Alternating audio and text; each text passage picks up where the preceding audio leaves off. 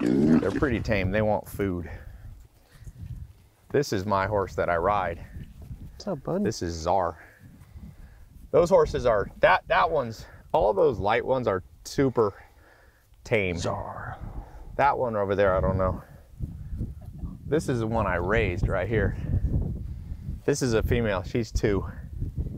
One of those with the white mares just came right up to me when I first came in, and just like I was petting it. Czar. They want food. Horses, you have to give some grain usually. They have stomach kind of where they can eat it. Hey girl.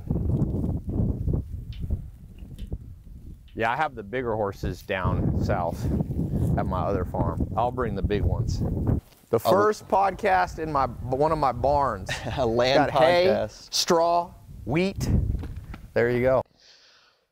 Okay, this is an interesting episode. We're on my farm, and I was like, let's shoot in the barn.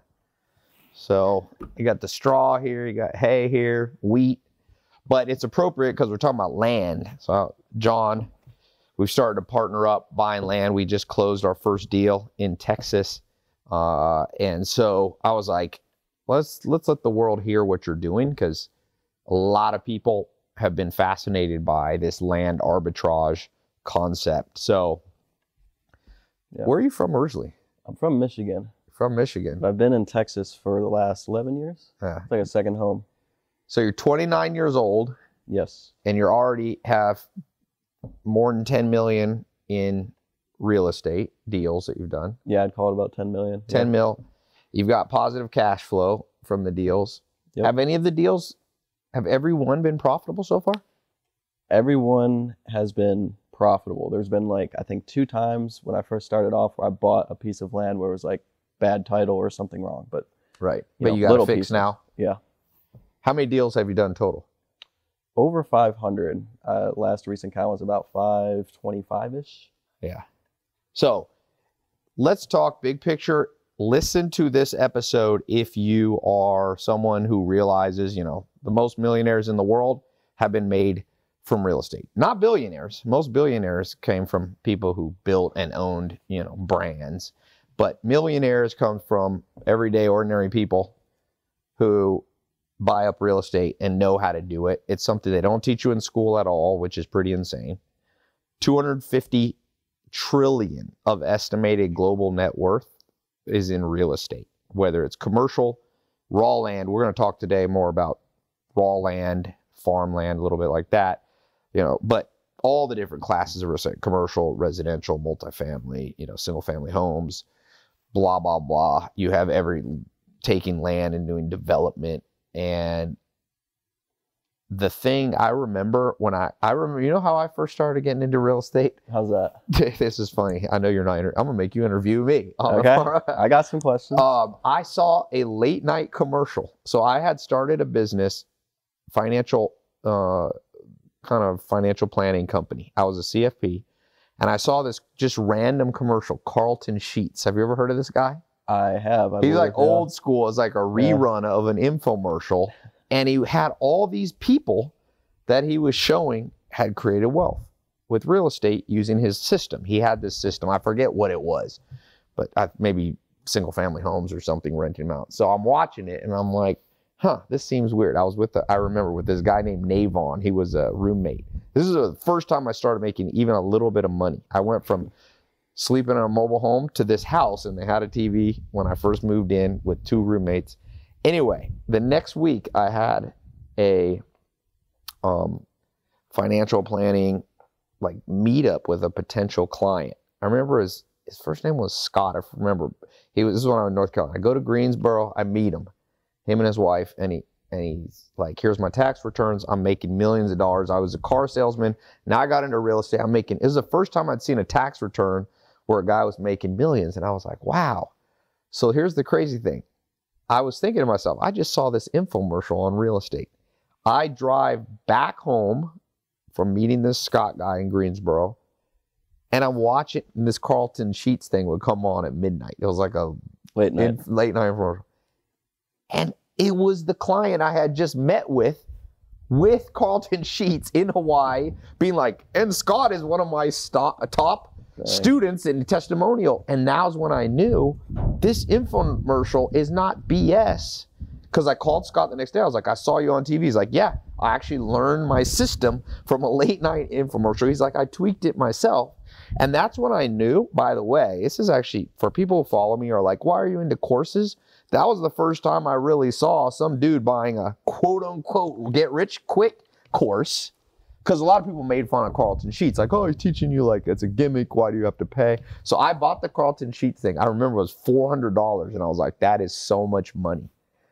And I bought it, and then I started, so let's switch over to you. That's kind of my story of like courses and how I got started. And I started buying some houses in Raleigh, North Carolina, and then I progressed. Now I buy land. That's how we kind of kind of partnered up on these first deals we're doing together. But for you, what is the backstory? Like, were you completely broke at some point? I can never say I had a broke to riches story. Okay.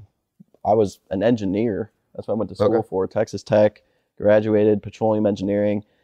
And I guess I had that point where I was like, man, I'd like this, but I hate going to the office. Right. I just freaking hated like coming in. It wasn't even 9 to 5. It was like 7 to 5, like these grueling hours plus late night calls because I was like doing drilling rigs and everything. I was like, man, there's got to be another way to make money and like, get some freedom. And so I found out about this land business model actually on a podcast. And somebody else's podcast. They were pitching their course and whatever, talking about land. And I was like, okay, I've always been interested in like flipping stuff, whether it be like garage sailing or concert tickets, whatever, like hustling. I was like, maybe I can just do that with real estate and with land. It seems easy enough. So I bought How old were you at this? 23. 23, okay. Yeah, so I bought that dude's course. It would have been November of 2016. And I bought another course. So I took 2 courses. How much were they? You remember? They're both, one was $1,000, one was $1,500. Although one of them came with a free piece of land. Really? Yeah, they're like, buy the course for $1,500, you get a free piece of land. Where was the land? Like in the Sahara Desert? It was in the desert of Arizona. It was like a 1 acre piece out in Arizona. In the probably desert. worth like $150. So funny enough, I ended up selling that for $125 a month for 12 months, so $1,500, and I got the course basically for free. Oh, you got your money. So you sold it with financing. Yeah. Seller financing. Just on a land contract. So you made so the course ended up being free. Yeah. Okay, that's cool. Yeah, so I took those 2 courses. It was November of 2016. I was like, man, I just want to find a deal and start small and kind of jump in.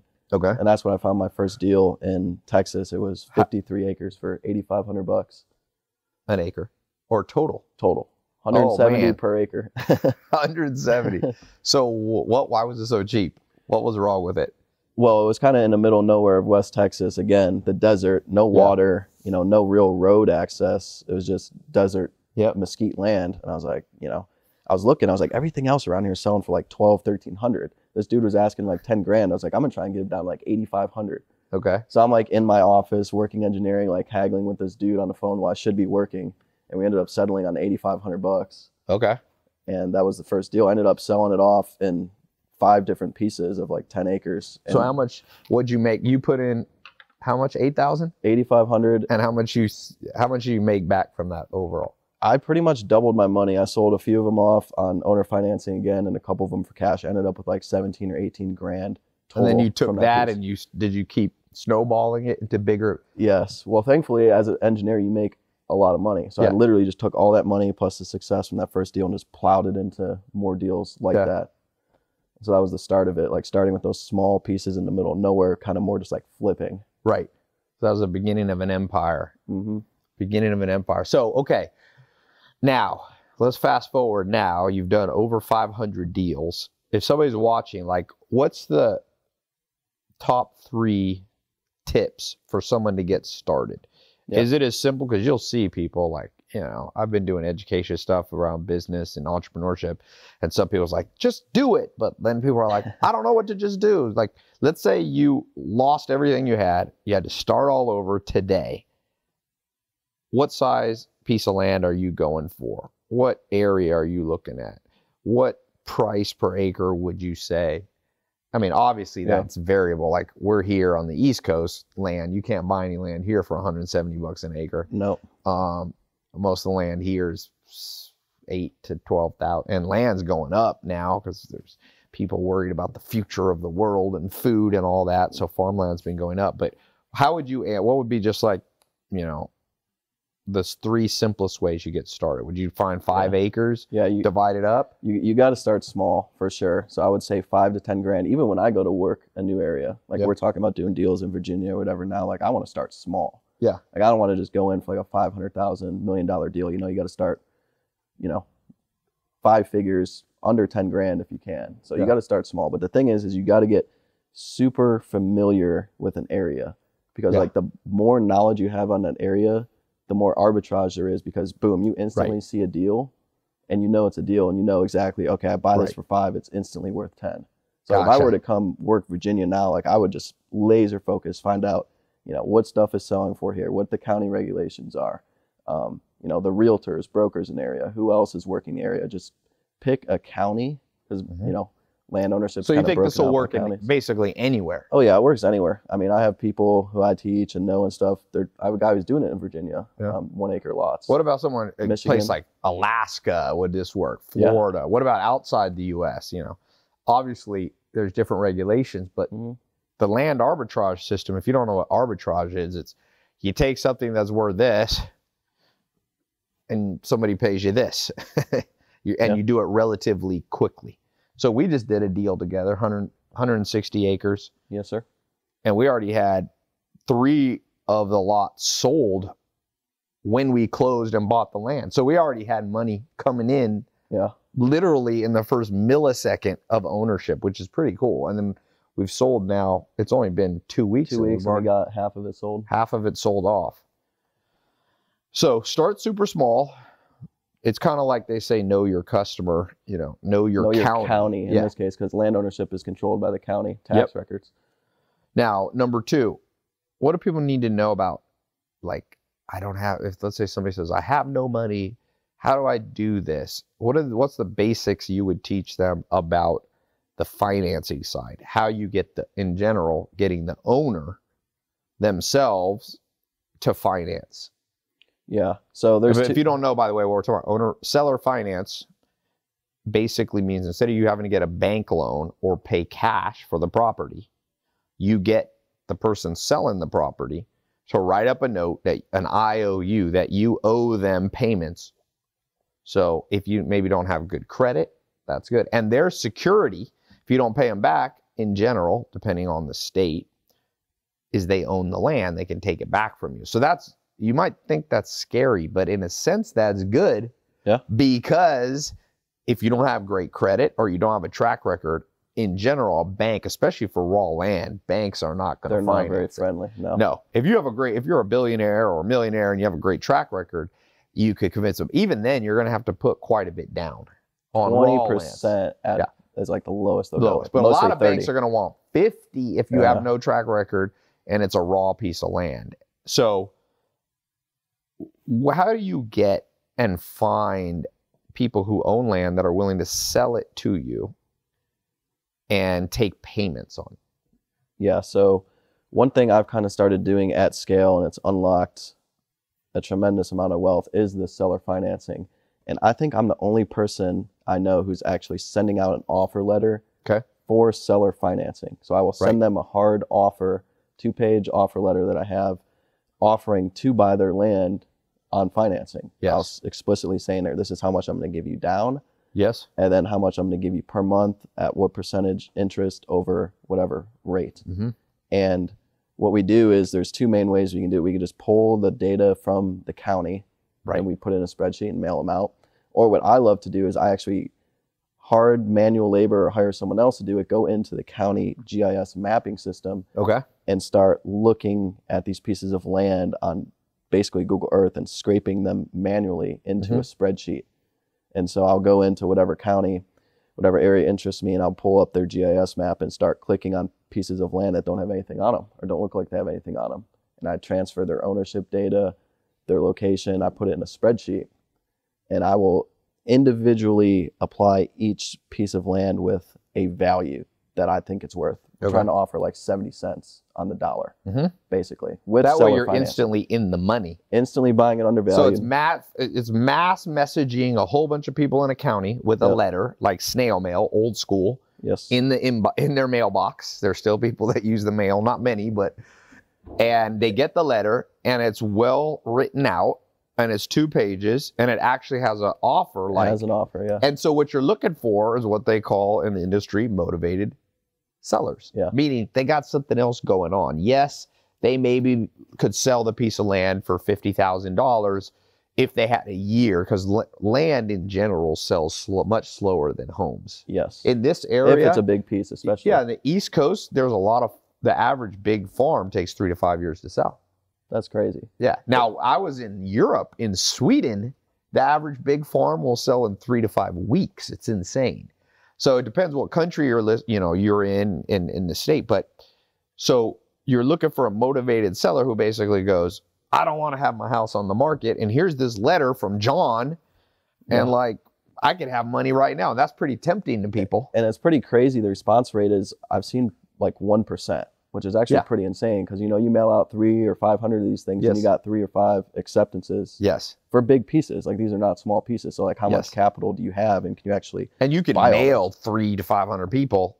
It's not the cost of marketing. It's like cheaper than Facebook ads. $200, yeah. Yeah, and so you generate. So basically, you got to know the letter. You have to know how to compile. The important thing for somebody listening or watching is you have to know how to compile the offer so you don't over offer. Yeah, you don't want to over offer. Because if it might be worth $1,000 an acre and you offer like, oh, I'm prepared to give you $1,500 an acre, and they're like, sure, and then you buy the property, and then you're like, wait a second. But here's the thing. You have to make your offer competitive, right? Because no one in their right mind is going to sell their $1 million ranch for $400,000 or $500,000. It needs to be, 70, 80 cents on the dollar. So boom, you're buying it undervalued. Then if you want to subdivide it or develop it, do whatever, you're adding value from there. Exactly. So it's not just complete arbitraging by undercutting people. It's like we actually, and the deal, we're doing deals together. That deal, we're coming in there and making sure there's water and making sure that there's the ability, because on a big piece of property, most people can't handle a big piece of property. Yeah. So you're doing a service to say, all right, here's 20 acres of it. And we're also providing that seller with a pretty good tax advantage too, right? He's getting to pay tax over time. He's getting monthly cash flow. He's not hit with like some tax burden on a sale of his land. Yeah, because a lot of people, especially people who are older, who've owned farms and they inherited them, their tax basis is super low. So when they sell this thing, maybe they've been sitting on the piece of land for 50 years. When they sell it, they might have a crazy amount of capital gains. And in every country in the world, the government wants their piece. So that's the third part, is you write the letter and then you negotiate a deal where you just pay them off monthly for the land. And then the arbitrage, by the way, and we'll get to that in a second, the arbitrage is where you then take that land, flip it, and have somebody else pay you more payments than you're paying them, and you keep the difference and you own the land. And one thing we talk about letters, one thing I actually want to mention too, is there's so many of these big pieces just sitting online.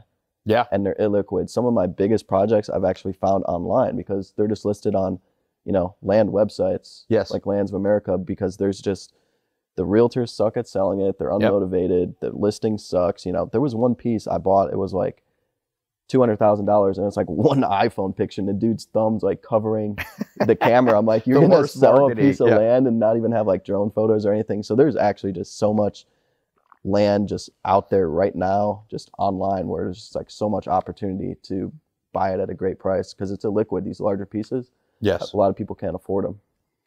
Yeah. Yeah. So you're really, here's the thing I tell people about business. Everybody assumes that there's a lot of hardworking people who are working smart, and people go, oh, I don't want to buy land because, all the good pieces are taken.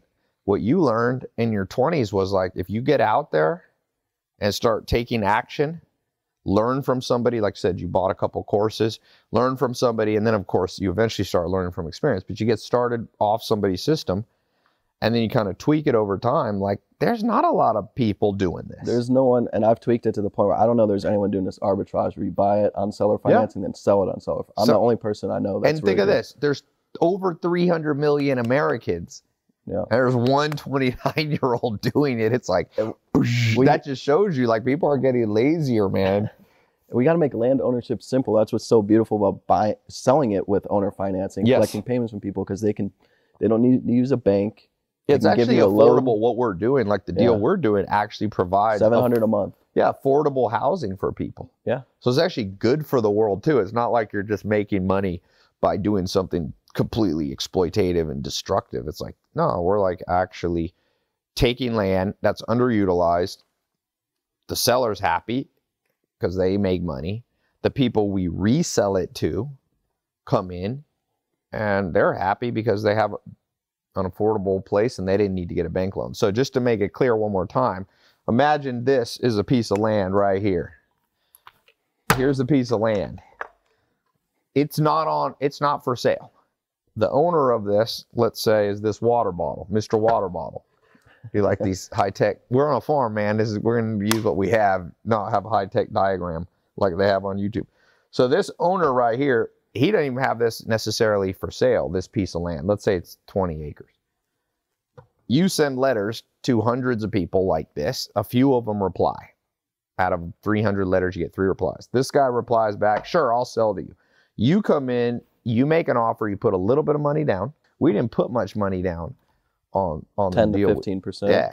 You put a little bit down, and then we pay this person monthly for 5 to 10 years. Now, at the same time, you go out. Now you own this piece of land. You can divide it up, let's say, into 4 pieces. 5 acres, 5 acres, 5 acres, 5 acres. And now we'll talk about how you find buyers.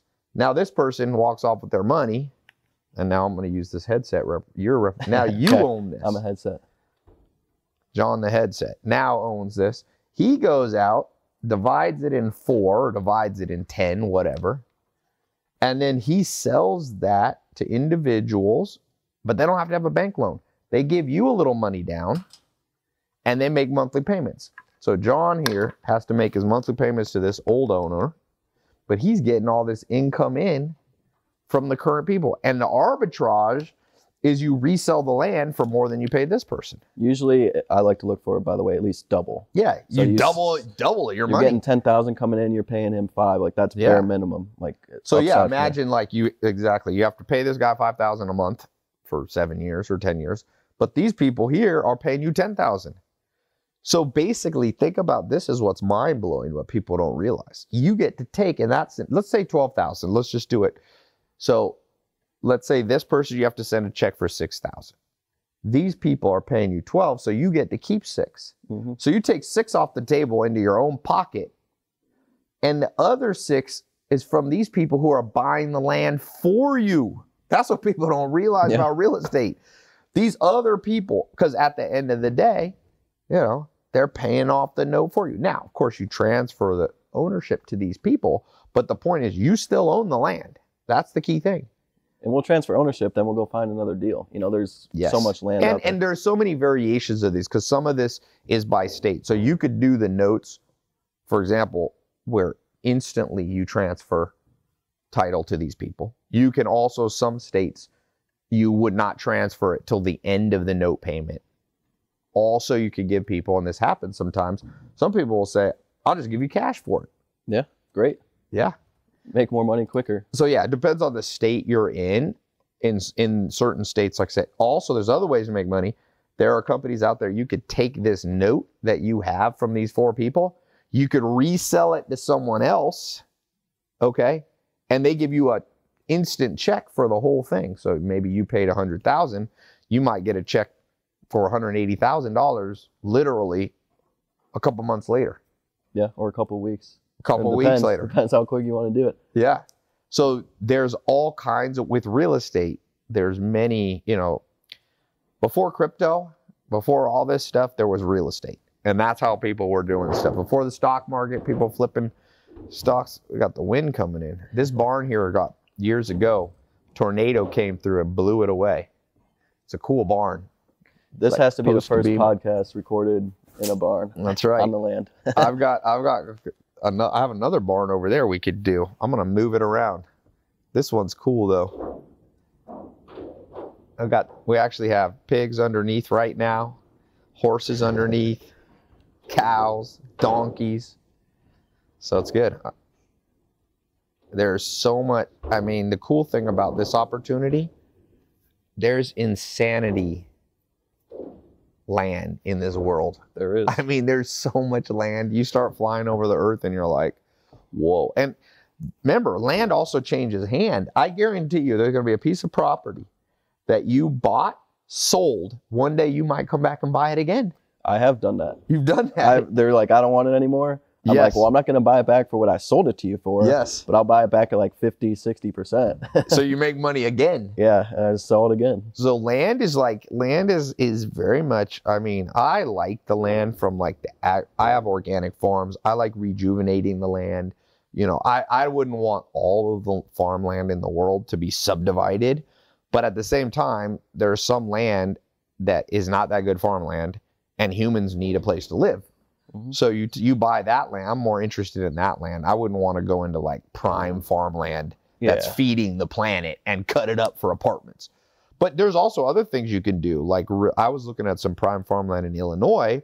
You could buy the farmland and just sell off the road frontage. The farm, if you're growing corn, cows, crops for food, they don't care if they have road frontage, right? Nope. So you could sell off the front and then you could keep the back part in organic agriculture or in woods and forest if you want to, you know, have trees and you want to do something that's good for the environment. So this way can actually fit in with ecological sustainability at the same time, also create financial independence for the person who knows how to do it. For sure. So question for you. You went to college, you got an engineering degree. Don't you think they should have, you know how that most people have a minor? And people will always pick like a BS minor. It's like, yo, I got an engineering degree. I'm like a art history. Not that art history is not a good thing to learn, but I mean, you can also learn art history by like making money and traveling the world. Go to the Nile, see, you know, Egypt, go to Paris. So wouldn't it be cool if there was like a minor in money practical, or like land arbitrage would be cool. Well, I'm blessed because from engineering and some of the stuff I've taken, like I got familiar with like economics and spreadsheets and all that stuff. If there's one thing I wish that there was a minor they taught you in college is like a minor in like numbers or like economics or like business, but more just like applied finance. Like what I have on my phone is like a yield calculator or like an interest calculator, like just messing around with like a simple interest calculator, you know, like payments, how much am I getting? How much am I spending? Like, keep it, and it can be simple. Stuff. Yeah. They have you do calculus, which is fine. Some people need to learn calculus. If you know, some people need advanced stuff, but the average person, you don't have to be somebody who memorizes formula. If you can kind of do the math in your head, like I pay $400 an acre and I sell it for $800. Anybody can do that math, but it's great if what I guess I was saying about school is ideal if you start guiding people. And there's a great book by Richard Thaler who won a Nobel Prize in economics. Speaking of economics, he says, you know, it's called nudge. It's great if you get nudged in the right direction. You know what I'm saying? And I know I'm talking on a different subject now, but the education system in general nudges you in the wrong direction. For example, it forces you to read boring books.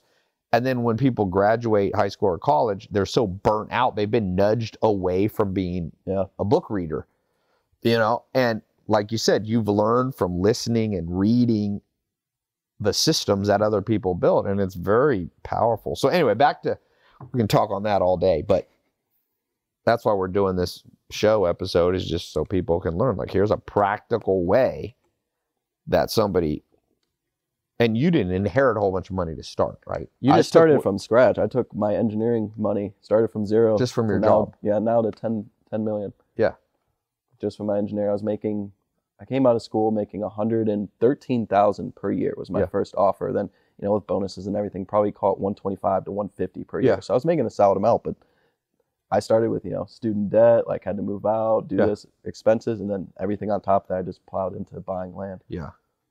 Now, what are some of the pitfalls? So let's say somebody just goes out, and that's why it's probably good that you took those 2 courses that you paid for, whatever you paid $2,500 for those 2. It kind of can help you from falling in the ditch. What are the biggest pitfalls you've seen when people, what's 3 pitfalls, mistakes, deadly errors for people trying to do land arbitrage you've seen other people do? Well, the first thing is not knowing your area, not becoming an expert. So they spend all this time and energy mailing out their offers are too high or they're way too low. Yes. And, they're getting all hate calls and everything back. Is that what people do if you do I got too low? the worst. People are like, I'm going to murder you. I sent one out recently. The envelope, I hand stuffed them and put dollar bills in there. And people got so upset. They were like, why are you sending me a dollar bill? They paid for the postage to mail me the dollar bill back. And one guy included the worst hate letter I've ever received. I cannot even come close to mentioning what he said. He wrote it on my offer and sent it back with my dollar bill. So don't insult people by sending them $1, even if you just meant it to be kind of cool. Yeah, so you don't do that anymore, right? Yeah, you got to know your area. It comes down to you got to know your area. Because if you're Texas, lowballing, man, Texas people, they might come. Be happy they didn't send you a bullet back in the envelope, my friend. You get a bullet. This is what I'm going to do to you. Yeah, but that comes from knowing your area, because if you offer too much, you're going to be screwed on the buy side. Yes. If you offer too little, you're not going to get any deals. You're just going to get a bunch of because if you offer too much, even if you say, oh, well, actually, then backtracking from a high offer is tough to do. Yeah. You've benchmarked in their head. You've set the bar so high. They're like, I could get $3,000 an acre. If you try to be like, no, I meant 2,000, they're going to be like, forget it. Your letter says that. Yep. And if you go too low, you probably get a bad reputation. People start talking to each other like, this stupid Jon guy, if he ever writes you a letter. That is very true, actually. Yeah, dude, people who own farms, it's not a big city. It's not. They counties know are each small. other. There's not that many people that live out in some of those counties. Yeah, for sure. So yeah, that reputation is important. I think the second thing is, outside of knowing your area, you have to.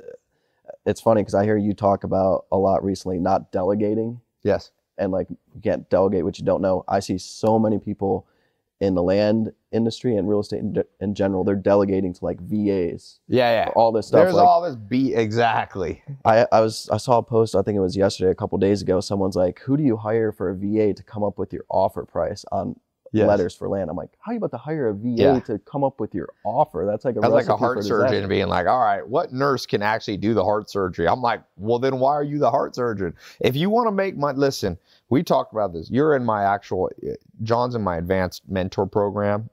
People pay and kind of do shadowing program.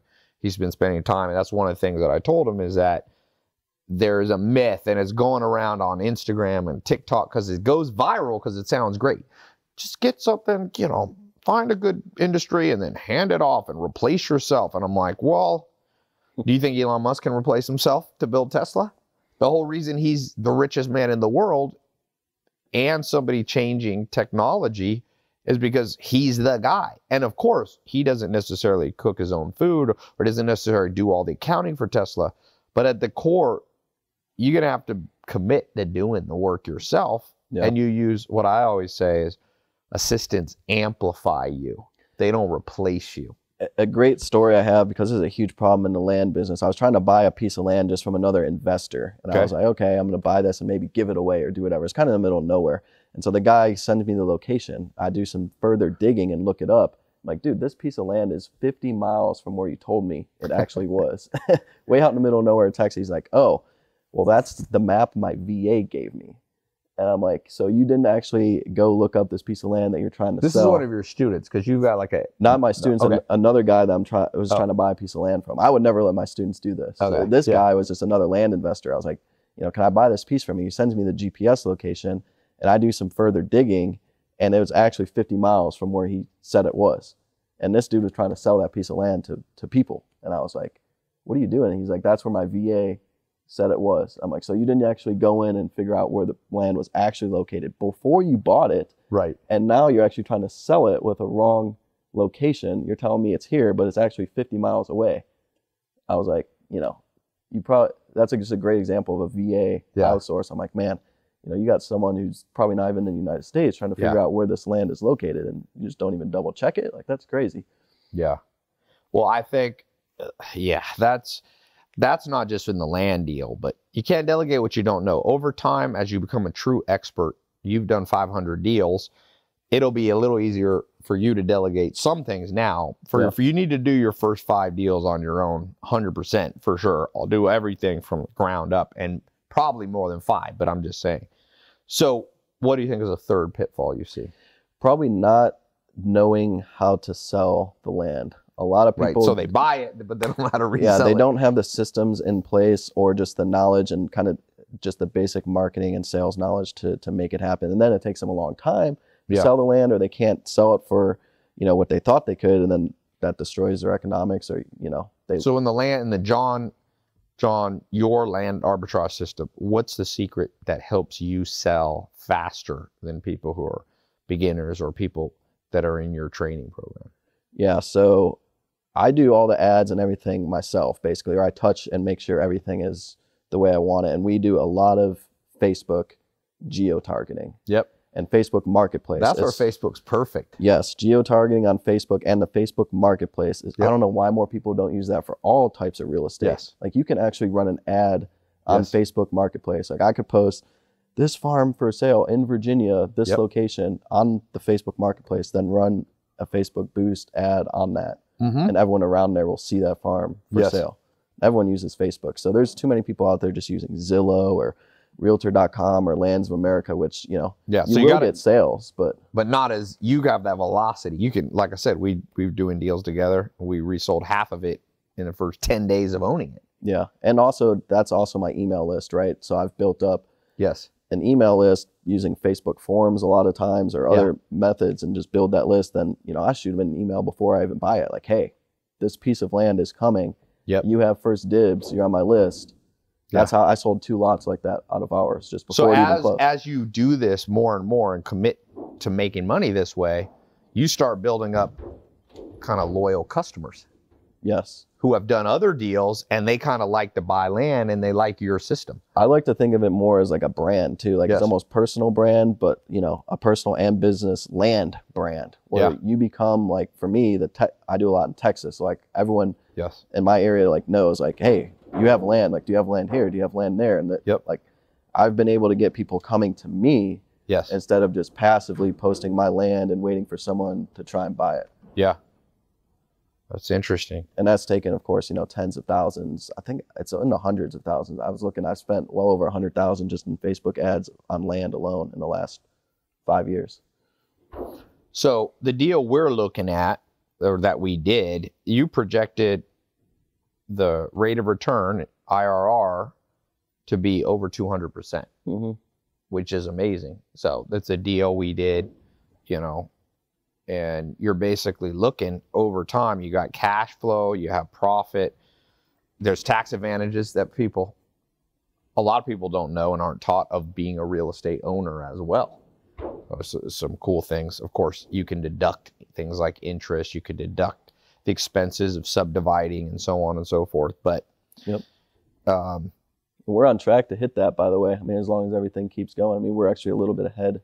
We're ahead of the plan. Yeah, so he's got a nice little software system, generated a report. You can run your projections out. Of course, like Mike Tyson said, you know, everybody has a plan until I punch him in the face. So projections don't always perfectly line up with reality. In this case, we're doing a little better. Sometimes projections are under optimistic, and you end up doing better. Which is a great problem to have, is when your projections. But of course, as we know in life, over time it averages out. But you really don't want to buy. You need what's called a margin of safety. So your margin of safety is, like Warren Buffett's famous saying, you know, the margin of safety. You want to at least see yourself doubling your money. Yeah. That's like a minimum. At least 100% yield is what I like to look at. Yeah. What's the most you've made on a property?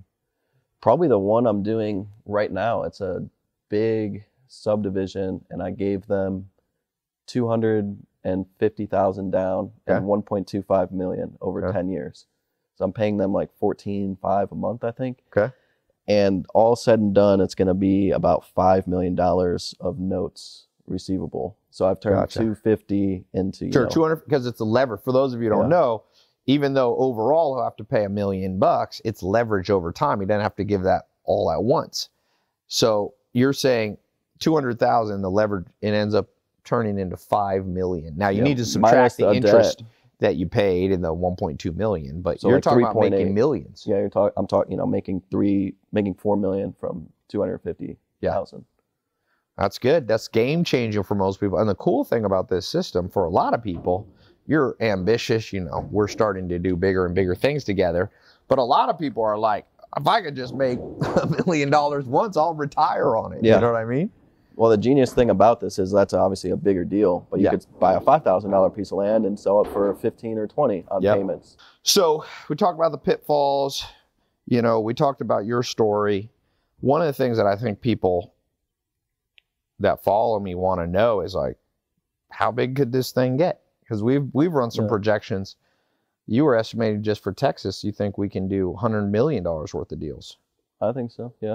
I mean, there's a lot of, like I said, the largest portion of the net worth of the world. Everybody talks about GDP and everybody talks about how much Apple's worth and how much Amazon's worth $1 trillion. But I'm going, the most of the wealth, at least, let's say, it's hard to know exactly, 60 to 80% of all global wealth is just literally in this earth, dirt, real estate. And so it's a tragedy that more people don't know this. Whether you, now, by the way, there's different ways people make money. People make money in multifamily. You hear that a lot, apartment buildings or duplexes, triplex, all this, and people make money buying homes. You see it on TV and they renovate and they flip. But people forget, like, land is that's something that I do. You know, I'm very interested in land from the agriculture. I've got farmer's cart, food business and all that. But I'm glad that this word is getting out there because it's like, it's really accessible for almost everybody lives near a piece of land that if they had the know-how, they could acquire it, either improve it and resell it, or just sometimes just resell it. Yeah. I mean, the opportunity is definitely huge. And one thing I love about it is it's very simple. Yes. Also, being in Texas, I've done, you know, deals in Arizona or deals, you know, in Wyoming. Like, I've done multiple different states all across the country. So you don't actually have to live near the land in all cases. Now, so you could do it remotely, but you do need to, what we talk about, principle number one, the commandment. You got to commit to know that place. Yes. So you can't just pop in and be like, yo, I live in Florida, but you know what? I'm visiting, you know, Ann Arbor, Michigan today. Let me buy a quick piece of land. But in today's day and age, you can live in Florida and study the crap out of Ann Arbor, Michigan, and you can become an expert from Florida and buy a piece up there. You know, I wouldn't recommend buying a large piece without seeing it, but, you know, a smaller piece for sure. And don't make it your first deal. Your first deal needs to be in an area you know. I agree. I like to tell people, try and start near you. That way you can go out and see the land. You can get the pictures. You can get boots on ground. But, you know, that's still a wide radius. You can drive 3-4 hours. Yes. You know, so there's so much land and opportunity. And the cool thing is this works not just in the United States. There's basically every country in the world, for the most part, allows, you know, you can sell land and owner finance it or seller finance it. Like, there's also other benefit because you can buy a piece of land and keep a piece for yourself, because some people aren't going to do as many, you know, 500 deals. But you could use this technique. Let's say you want to own a piece of land because maybe you've always wanted to put a house on it or have a little place to keep some chickens or a farm or a place to take your kids and family. You can use this technique if you do it right and get effectively a piece of land for free. You probably make money. You probably get a piece of land and make money. You get paid to have your own piece of land. So if you've ever dreamed about owning real estate, owning a piece of land, owning something in the countryside, and by the way, you can do this in the middle of the city too. This is a cool system for people. Yeah, it is. There is so much opportunity. You can use land for just about anything in a lot of these different areas too. There he is. Livestock, animals. Siggy. Mobile homes. What's up, bud? Siggy, do you want to buy some land? If it had bones on it, he'll be happy. He wants some land. He's going to pay in bones. He digs up like dead chicken bones, and he digs up deer antlers. He values land by the amount of bones per acre. 500 bones per acre. So if people want to learn more, I'm going to put a link below. Jon and I, you know, are doing actual deals together, but as I got to know Jon, he came through my mentor program. I was like, we need to build this and really get the word out. So I'm going to put a link below. You can go watch here and see if you qualify to be a student of Jon's. I'm doing it with him. We're building out kind of a system. I've been doing this, and Jon has what you need. What I like about Jon too is he's an engineer. So like engineers like build out. How many videos is it so far? It's a lot. I'm very detail orientated, Yes. obviously, and there's a lot of real estate and land courses out there. Obviously, I mean, I would like to think that mine is the best, but Yes. I humbly think it is because it covers everything and the details of everything. It's not And just it's got templates and it's got Yeah, like it's just everything. Like, so you could go out. There's a lot of information given in this. You can go out and search YouTube, and some people just are like, I'm never paying for education. But I'm going to tell you this. I've said this before. People think, oh, it's self-serving, that I'm just saying it because I sell courses. No, the reason I got into selling courses because courses changed my life. Same here. That's how Same I with started. you. So sometimes people are like, oh, you're just saying that because you sell courses. I'm like, no, I got into courses. I've made money in many different things. The reason I still do courses, it's not the main, it's a small part of my business revenue. But I do it because it's transformative. And even when haters, the few haters that say, oh, this is a scam, you and I both get crazy amount of testimonials of people who are like, this changed our life. I did my 67 steps course anywhere I go in the world. That's from 2014. Literally, I can go any city and people will be like, 2014, that changed my life. And this real estate. I have numerous students who have built already 6-figure businesses just buying and selling land in their first year. Yeah. And it's like, this is not some overview. Like, I'm actually showing people how to create Facebook ads, how to become an expert. Letter is how important. To do the letters. How to value the property. If you don't know how to value the property, you can know everything else, and it'll be a disaster. So good. We're going to put a link.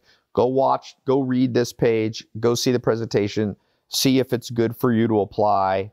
I wanted to do this free one, not trying to sell you something, but there's always 20% of people who are like, okay, I need 20 hours of this training, and I'm not going to do a 20-hour podcast. I like you, but I'm not going to sit in my barn for 20 hours. How many hours is it so far, the training?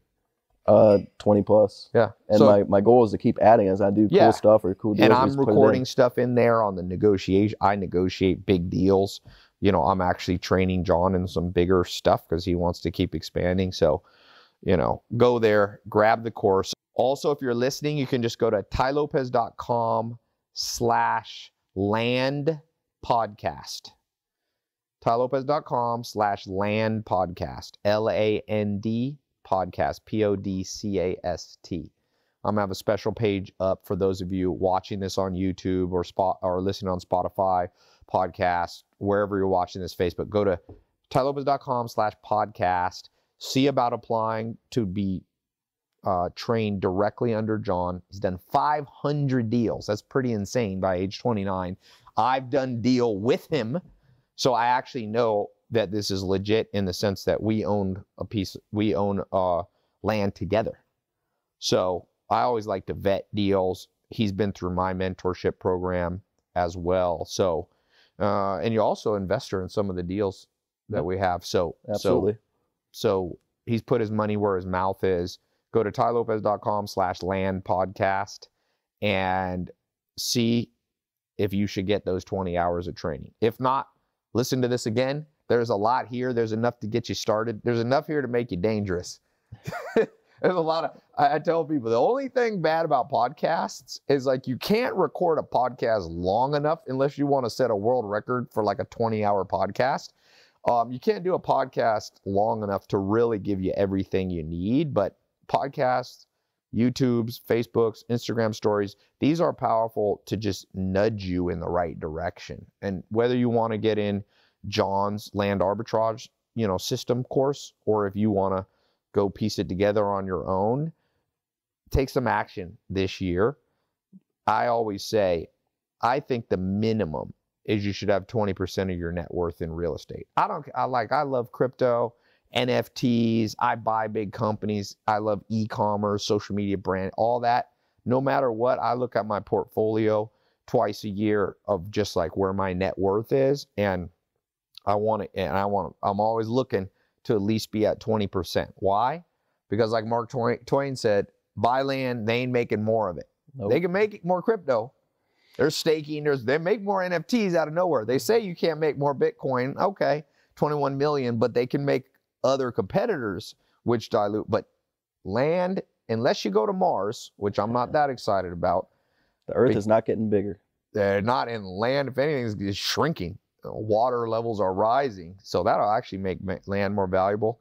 And it's a skill you should know yourself. You can pass it on to your kids. You can know that if you learn real estate, it's not a fad. It's not a fad. You look back, Julius Caesar, Egyptian pharaohs. What did they were in the real estate business. Moses, they were all in the real estate business. So you want, whether you're doing something else and you're just going to do this part-time, you need to be a little bit in the real estate business. You owe it to yourself. Start with something simple. Take note of what Jon said. Like here, I've got over, it's almost 500 acres. I pieced together different land, negotiated deals, just like what Jon does. Don't start with 450 acres. These are multi-million-dollar deals. Start with as small as you can. One of the 67 steps, my mentor, Joel Salatin, he's like, make your mistakes small. And he called it in the back 40. In the back part of the farm where nobody can make fun of you. So don't bet your whole net worth on this, but own something. By the end of this year, try to own something in the next 12 months. You own a piece of real estate. In addition, by the way, to your own residence. Your own residence is good, but that's not a business. You know, lots of people. So own another place. You know, look at your net worth. If you're doing crypto, if you're doing e-com, be like, wait a sec, I'm too heavily. All good asset managers know you got to look at your portfolio and not get the weighting wrong. So you can misweight what you have. So yeah, more about Jon, Jon's system, Jon's training, super detailed. If you want it just laid out for you, tailopez.com/land podcast. Put a link here or just type that in, and I'll have a link on Tai Lopez too, but this will take you directly there. My man. Thank you so much for doing this. Let's go see. Let's go explore. I got some pigs down below. Everything is about springtime, so they're going to come out into the. Sweet. I keep everything outside, but they like to be in the barn sometime in the winter. The horses are all out. I have about, how many horses do I have? I have a couple farms. 2, 4, 6, 8. We have 11 here. I have about 30 horses. Got the other 20 somewhere on the other farm. Yeah, one of them came right up to me. I was petting it. A lot of those horses I raised from a baby. They're big. They're 2,000-pound Belgians. That's a baby, by the way. She's only 2 years old. People are worried about weight problems. I'm like, that horse, Katrina, weighs 2,000 pounds at age 2. She doesn't worry about her weight. Makes her stronger. Need a little weight around the farm to move stuff around. You don't want to be too skinny. I don't know if you want to put on 2,000 pounds, Rick. Probably won't fit your frame too well. You have to sell all your clothes. 2,000 pounds of muscle.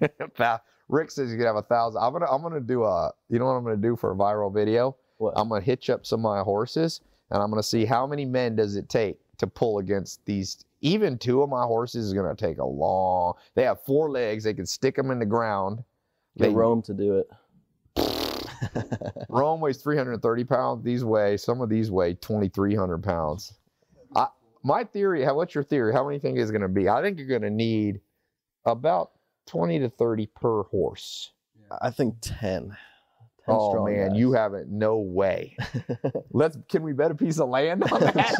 Let's bet a piece of land. Is it friend. 10 roams or like 10 roams, or 10 me? No way. Remember, humans have a disadvantage, 2 things. One, grip strength, right? You can't transfer all your strength in. Number 2, we only have 2 legs.